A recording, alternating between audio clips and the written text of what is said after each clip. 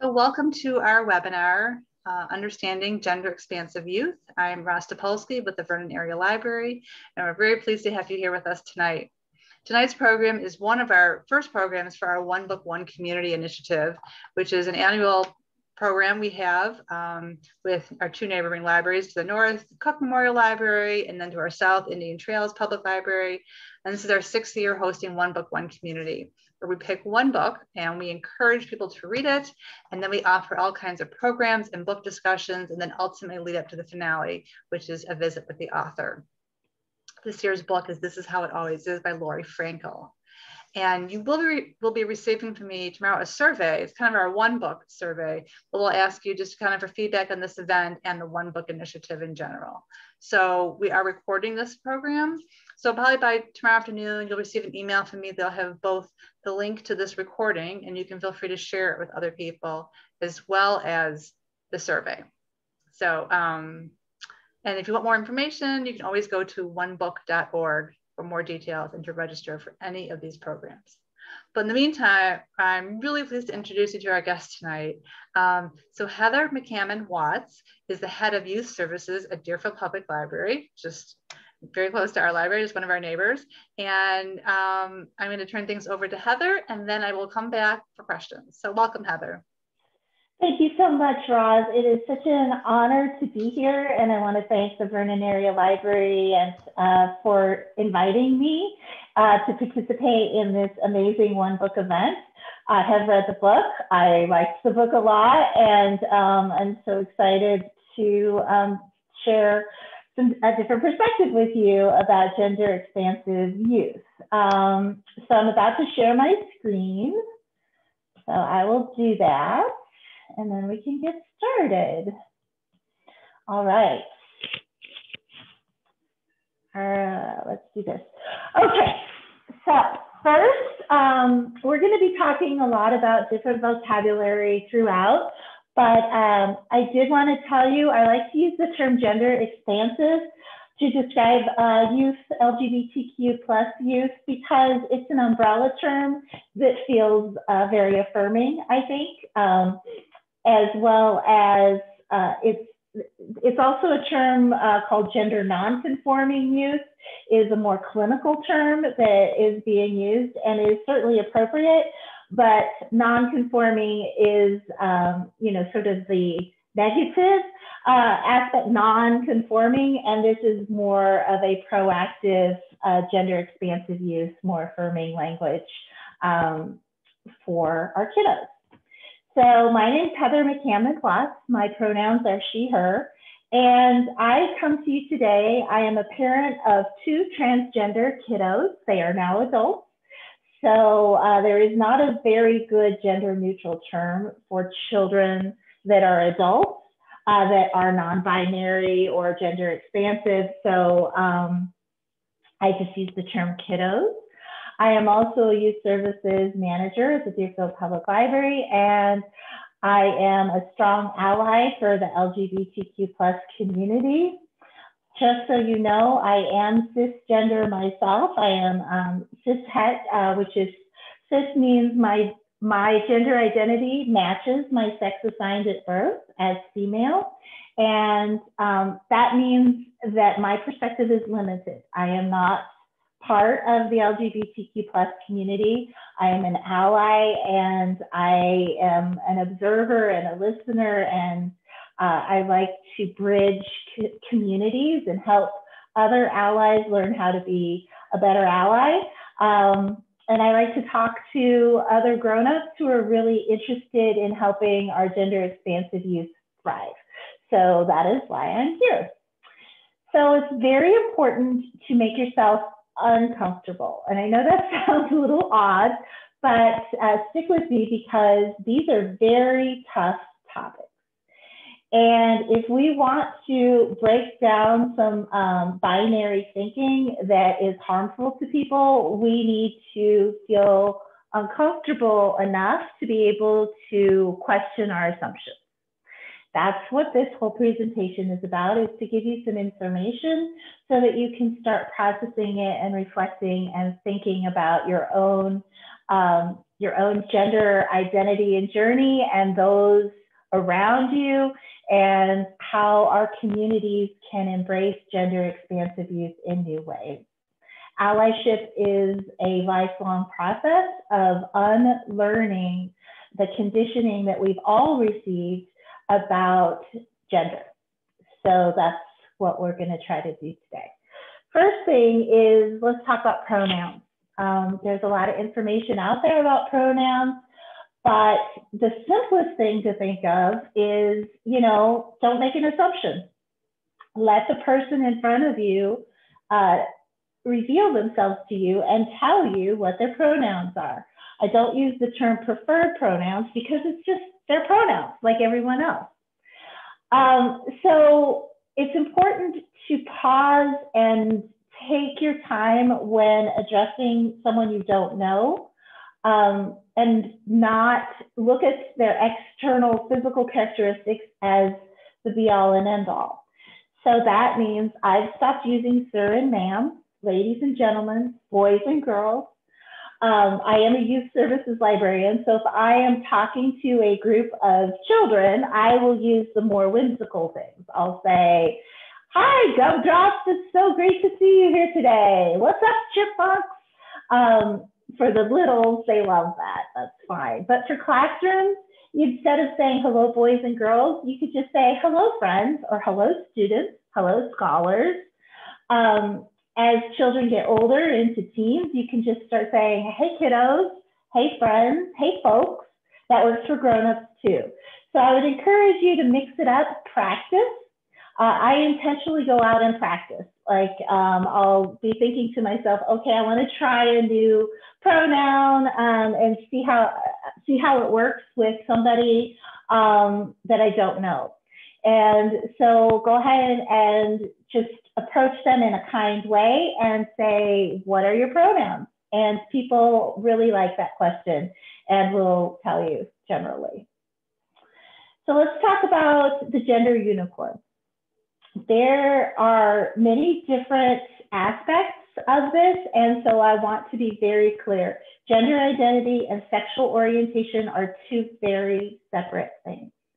I am a Gen Xer, and so when I grew up, this was not the case. When I grew up,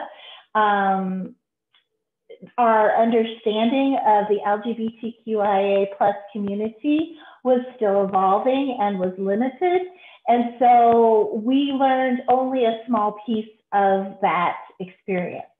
So sexual orientation was being discussed as part of gender identity, but they are two separate things, and it's super important to evolve our language and evolve our thinking to understand that.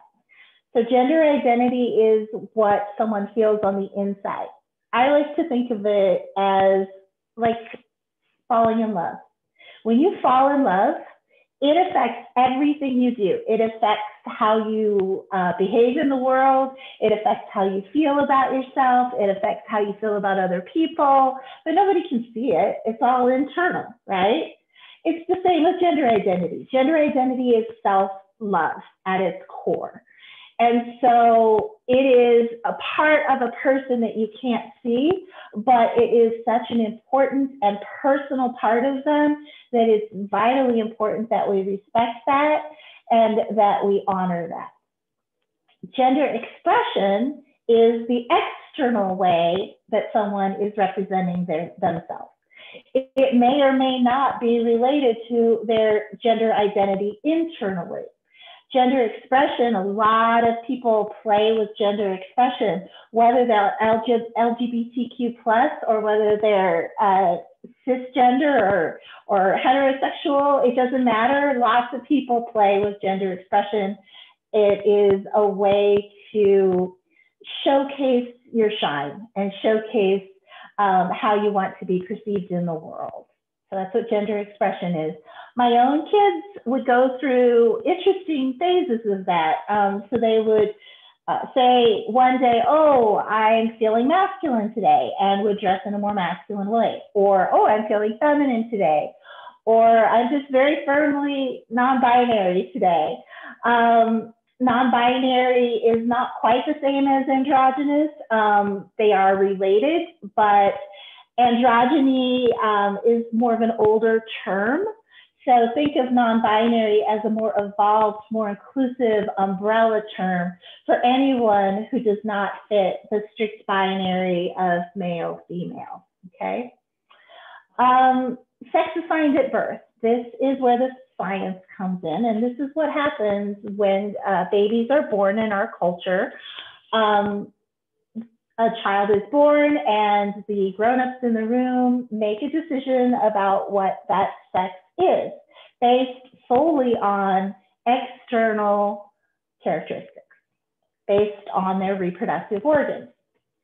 So even intersex children, and intersex means someone is born with differing, either differing anatomy or differing internal organs or external organs. So they will still choose a gender identity for that child based upon that external characteristic. So I have a little thought exercise for all of you. Let's think about this for a second. Let's say we, as a culture, don't separate babies by their genitalia. Instead, we separate them and sort them by another physical characteristic that babies have, which is their belly button. So people, human people, are born with as innies or outies. So what would the world look like if we sorted people into innies and outies the day they're born? We say, oh, you're an innie, so this is how you dress. These are the toys you're going to play with. This is your friend group. This is what's expected of you. You're an outie, well, it's different. An outie, these are your toys. These are your friends. This is what's expected of you behavior-wise. I think you get where I'm going with this. It's highly limited to sort people based upon such a limited view of who they are. So sex assigned at birth is very complicated on a biological level in the animal kingdom as well. It can be hormonal, it can be a chromosome issue, it can be also your internal organs and your external organs, all of those things join together to create a biological sex. And so it's very complicated, and the fact that we are not recognizing that, I think, limits our perspective a lot as children grow. So the other thing is sexual orientation is who you are attracted to, physically attracted to, or emotionally attracted to. There are asexual people who do not have a physical sexual attraction to others. They instead have an emotional attraction to others. And there's everything across the map on this beautiful spectrum. We call it the rainbow spectrum of experience. So does anyone have any questions at this point? Because I know I just threw the gender unicorn out there and it's a lot to process. So I think I'll pause for just a second, see if anyone has a question.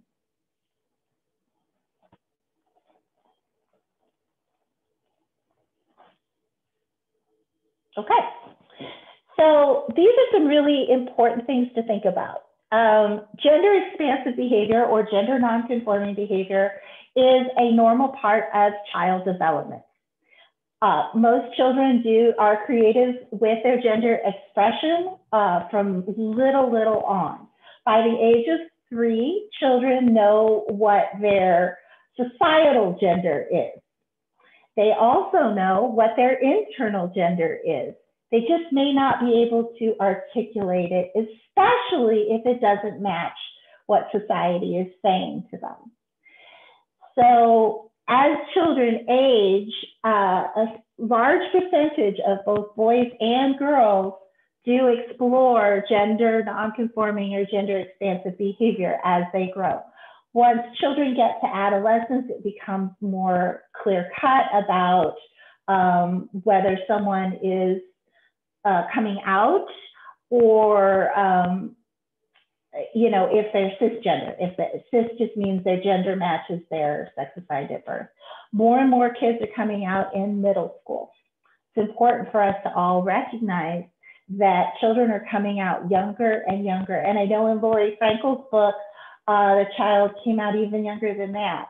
And the way that doctors designate whether a child is transgender at this point is whether their gender expansive behavior is consistent and whether it is enduring over a longer period of time. Those are the things that they're looking for. So there's a lot to process of all the different gender identities. And there is a whole big list of them. You can find them on the internet and everything. There's like 58 or 72. I found many different types of categorization of all the different genders, and it's just growing. And that's because the LGBTQ+ community is an inclusive umbrella and doesn't want to leave anyone out. So L is lesbian, gay, G is gay, B is binary, bisexual, T is trans, Q is questioning or queer, I is intersex, A is asexual, and 2S+ is two-spirit plus, or two-spirit, which is the indigenous term for a transgender person in some indigenous communities. And the plus is, again, so we don't leave anyone out. And my perspective is that if a 4-year-old can pronounce this dinosaur's name, everyone can practice, no one can hear you, Micropachycephalosaurus. Let's do that again, Micropachycephalosaurus. If a 4-year-old can pronounce that, then as adults, I'm pretty confident that we can figure out all the different pronouns and the different gender identities and respect them and use them. You don't have to understand it to respect it. And I'm going to repeat that again. You don't have to understand it. Like when my kids first came out to me, I did not understand. I was very confused. I was very surprised. But I started with support and love and respect from the very beginning. And then I went and did my research like a good librarian should. So the other thing is language is evolving. And I wanted to address this question about the Q word, which is the word queer. It has been reclaimed by the LGBTQ+ community. My oldest child came out to us as genderqueer. And at first, it was really hard for me to use the Q word, just to verbalize it, mainly because growing up, it was considered such a terrible slur. So I had to practice and I had to get permission. And I said, you know, is this something that you want me to use? And they said, yes, this is something I would like you to use. So I took that as my cue. So the biggest piece of advice I can say for other parents going through this, or, you know, if you have a child in your life that is gender questioning or gender expansive, follow their lead. And it's okay to ask questions, provided they're respectful and loving, but absolutely follow their lead. So the word queer is being reclaimed, excuse me about this, by the community, but I wanted to use the words of LGBTQ activists to explain what queer means to them. So this down here, I felt was a really great way to explain it, which is, hold on, I'm so sorry about this. I know how empowering it feels to reclaim words that have been used to harm us. And I appreciate queer specifically because it has always carried a sense of undefined abstractness. Even as a slur, the word describes those who exist outside of what society mandates. So it's fitting that the term now defies all restrictions of love and self that the world has placed upon us. I just think that's a really wonderful way to think about it. And I think it's just a really beautiful thing that it is being reclaimed and chosen as a word of affirmation instead of a word that hurts.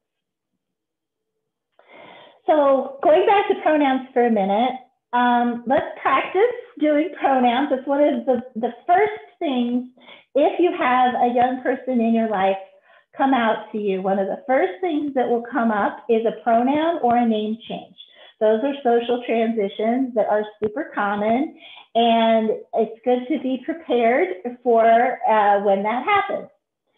So the first thing is when you slip up, correct yourself briefly and move on, and don't do what I did. What I did at the beginning when I slipped up, when I would be like, oh my gosh, I'm so sorry. Oh, right. Oh, I feel terrible. Oh, that must be, I'm so, you know, like this whole drama of my reaction. Don't do that, because that puts the burden on the other person to make you feel better. Because then they, not only do they feel awkward about the pronoun, they also feel guilty about making you feel bad.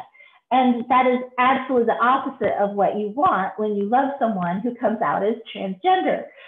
So instead, I have learned over time, if I slip up, to just quickly correct myself, say, oh, I'm sorry, do the correct pronoun and move on. That's the simplest and the most kind. When someone else corrects you, say thank you. Again, if you love someone or if you work with someone who is LGBTQIA, you want to respect their pronouns and you want to learn them. And that means I am grateful when people point it out to me. It's a little awkward, it's a little embarrassing, but it's so much better than the alternative. So I just say thank you and I move on. You can interrupt people and you can point it out as well. I have hired a non-binary colleague, and people are still struggling with the they, them pronoun. They, them was tricky for me as well because of the grammar. I admit, as a librarian, I'm a bit of a grammar queen, and so I struggled with they, them as a singular. But then I did my research and I found out that, first of all, Shakespeare used they, them as a singular term. It's been around for a long time. And we do use it in certain circumstances. So imagine you are in a taxi and someone left a backpack. You might say to the taxi driver, look, they left their backpack. Can you get it back to them? Right? That's a very simple singular use of the word they, them as a pronoun in a normal, everyday context. All right. If you mess up, then do the correct one like 3 times, either in your head or out loud, depending on the circumstance. So if I mess up a pronoun for my kid, I would then in my head say, oh, they are an amazing person. They are wearing a blue shirt today and they really like lemonade, something like that. Like I would specifically form sentences in my mind using the correct pronoun, and I would do it 3 times because I'm old and I needed the repetition so that I could do it. It took me about 6 months with my own kids to get to that level of pronoun usage. I still slip up if I'm tired. So I know that. And so if I am tired and I'm talking to my kiddos or about my kiddos, I slow down. Because for me, slowing down helps me so that then I can use the proper pronoun. And don't make someone feel like they're being a burden. Don't say, oh, it's so hard for me. You know what? It's the work of being an ally. It's really not as hard for us as it is for the person who has to explain it over and over and over and over and over again to those around them, just for some basic respect. So we can, as allies, I feel like it's important that we inform others and feel comfortable doing it ourselves to spread it around. So family and community support is critical. And as I was saying, like showing proper pronoun use is one of the best ways to show your support. Also, be bold, be visible, be active, be vocal. There's a lot of silence around this issue, and it is harming our youth. because young people, when they look at us as older people, they view silence as judgment. They automatically will assume that if we don't say anything, that we are judging them. So it's super important to cut that at the very beginning and just put it out there and say, hey, yeah, I think that's cool. I support you, something like that. Gender affirming behavior on the part of adults greatly improves mental health and well-being. Using proper pronouns, using someone's chosen name, all of those things, that is suicide prevention. And I'll say this again, our transgender kiddos are at high risk of rejection and bullying and suicide. And trans adults are victims of violent crime every day. If we want to have healthy communities, that means we need to support everyone in our community, and our transgender neighbors and friends and children are in danger and are being discriminated against. And if you feel that that is an advocacy effort that you would like to take on, I would encourage you to get out there and be loud about it. So I'm going to show you how to do that. First, you can foster gender equality from birth. Here is a list of qualities that children have. Girls are scared, loud, nurturing, calm, brave, smelly. Boys are unique, kind, nurturing, happy, silly, loving. Both girls and boys and non-binary kids are all of these things. And we need to make it okay for young kids to show the whole range of emotion, for boys to show love and kindness, and for girls to be able to be brave and tough and smelly, by the way. I remember people telling me that, well, girls aren't as, smelly as boys, and girls are neater than boys. And I remember as a mom thinking, that's just not true. That's just totally.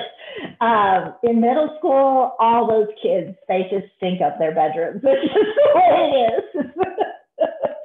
So my point is, there are stereotypes out there that are just not true. Kids are kids.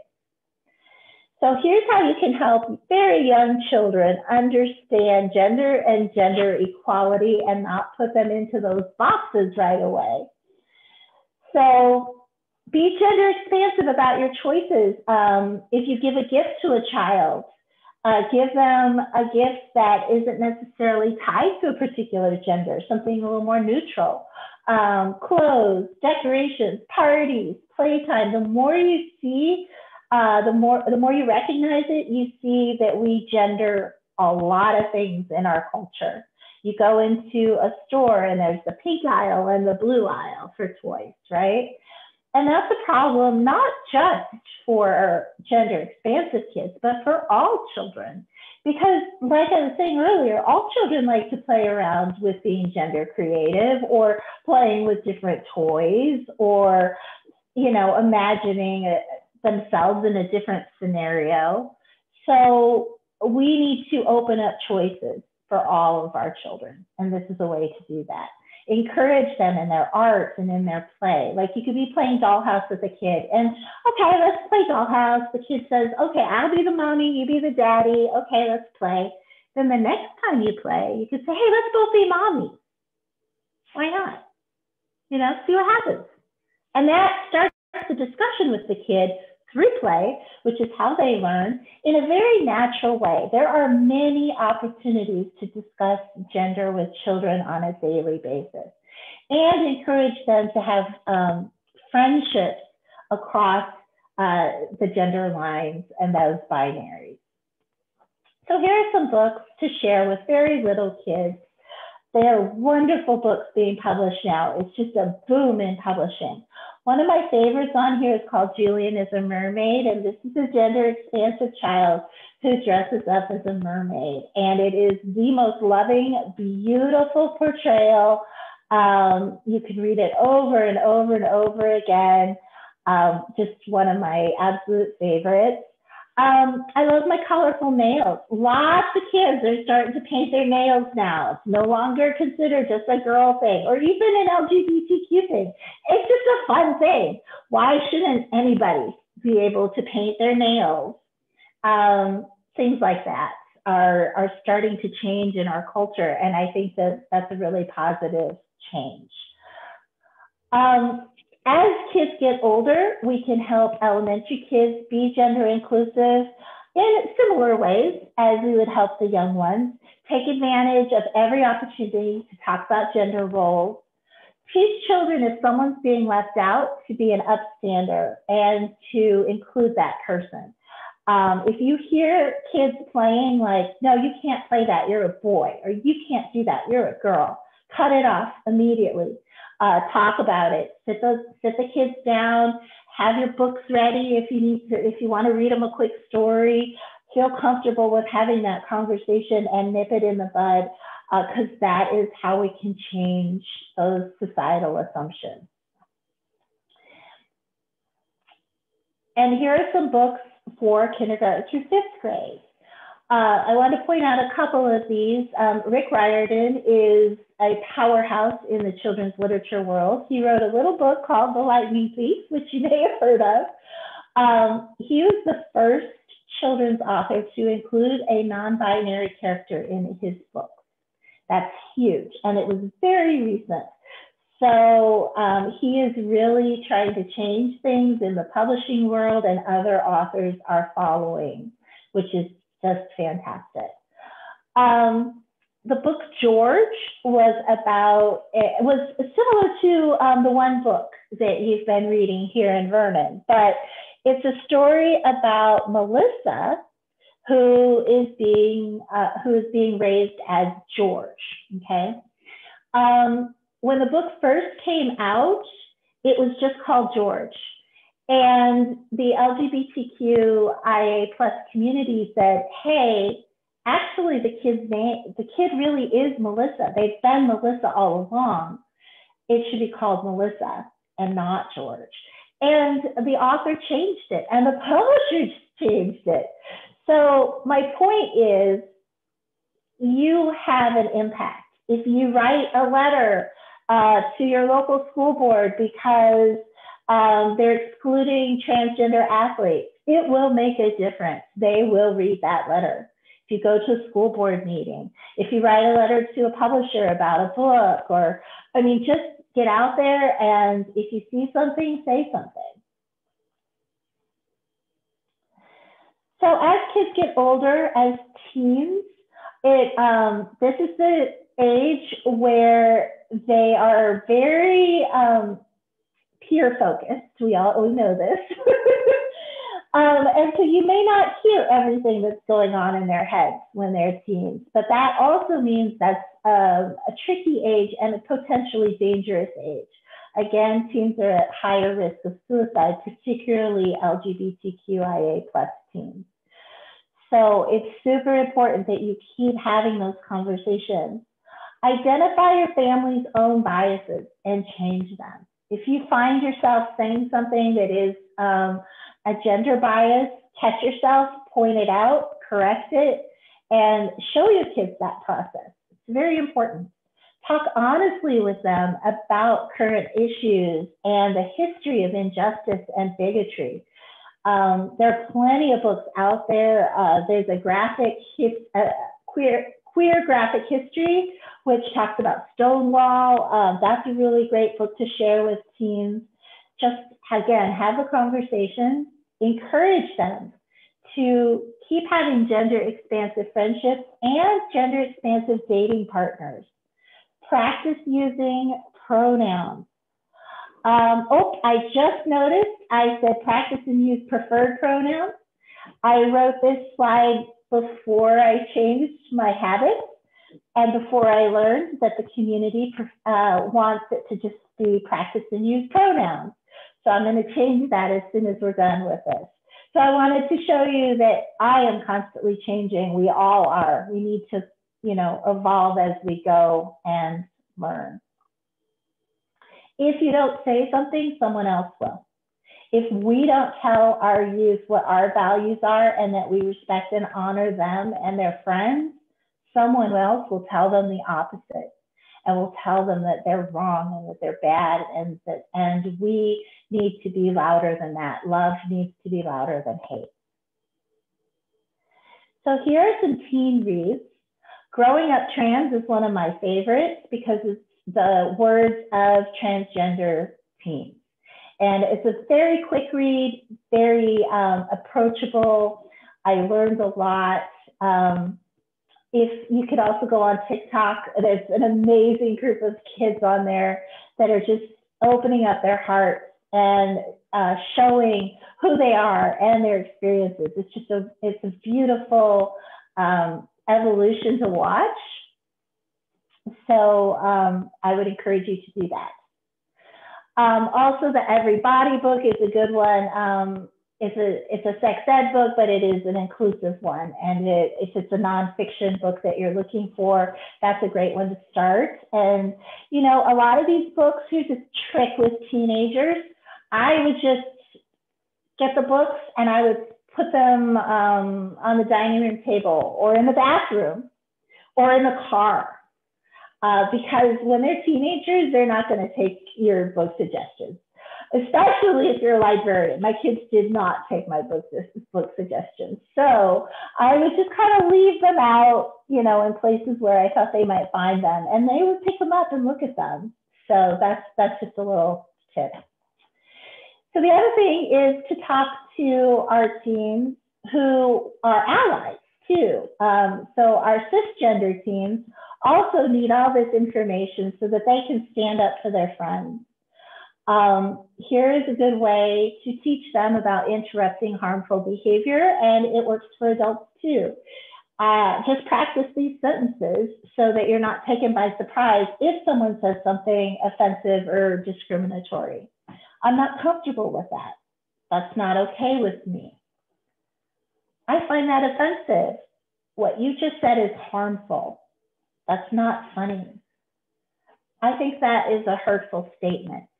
There's all sorts of ways you can say it, but at least just say something, right? Because again, we need to break that cycle, break that behavior, and silence is not consent and doesn't mean it's okay. We need to be loud. So more things about being an ally. We talked about pronouns. If you hear transphobic words or language, you can give people alternatives.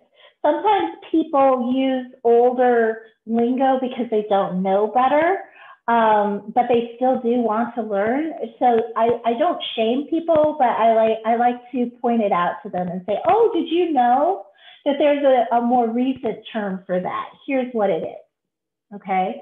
An example of that is androgynous. I would say, oh, it's not an offensive term, but there's a more updated one. So let's talk about non-binary, because androgynous was a little more limited and a little to gender expression rather than gender identity. So that's just an example of how you can do that. Encourage your local schools and churches to form support groups for youth. I just did a presentation for a church last week. I was thrilled and honored to be there.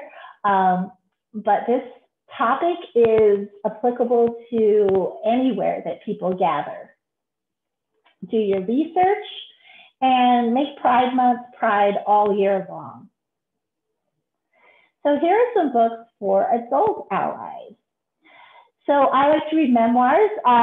Trans Like Me is one of the best memoirs I've read by C.N. Lester, who is a non-binary person in Britain, I think, and is a singer.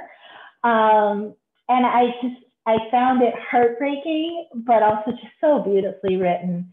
Once you hear someone describe their experience in their own words, you just want to reach out and hug them and accept them immediately. That's the power of literature. This Is How It Always Is the book that you all are reading here. Vernon, also a wonderful book club book. I'm sure you're aware. If you have someone in your life who could use some resources, The Transgender Child and Raising the Transgender Child, both of those are nonfiction kind of how-to books, like what to expect when you're expecting for parents of transgender kiddos like me. So those are really helpful for that. I would say it's good to support the parents as well as the kids, because parents, when this happens, when my kids first came out, I had a lot of confusing emotions and I didn't know how to deal with them. And I didn't want to put that on my kids, and it's not their job to do that. All they saw was the love and the support. But I also needed some support. So I found it online. I found it with friends. I found it with community. So that's also an important role for allies to fill, is to be a support for parents who are going through this journey with their kids. So the reason we're doing this is to raise awareness that there are amazing LGBTQ plus community members out there who we want to honor and we want to highlight, and that we really want to decrease the incidence of depression and suicide in the community. And the best way to do that is by normalizing it and talking about it and destigmatizing this issue. Especially when it comes to transgender athletes, that's like one of the troubling trends that we're seeing right now, is that these athletes are being targeted, and these kids are 15, 16 years old, and they're being told they can't play. They can't play their favorite sport. They're being told that they're less than. And we are being lied to about what's going on, because there is absolutely no evidence that trans athletes have an unfair advantage in sports. There's no evidence at all for that. And so get your facts straight, do your research. This comes from the ACLU. They know their stuff. I like to have it out there and prepared in case I'm out and about and someone starts the conversation with me, that I have the facts on my side. So finally, here are some resources. I really like the Trevor Project. They do suicide awareness and prevention work. Also, there's queer books for teens. There's the Rainbow Book List if you're looking for more affirming titles. The Human Rights Campaign is a great place to start if you're still learning the vocabulary and want some good research and background information, as well as some of these other resources. So thank you so much for having me and for listening, and I am happy to answer questions, any questions. Heather, thank you so much for that presentation. There's so much to think about, and I just also, the other thing I really liked about what you had to say was just about how you shared kind of your journey, how you were learning things and practicing things, and it just made it really accessible for everybody to realize that everybody's kind of learning and having to practice. And so I really loved, in particular, that aspect of it.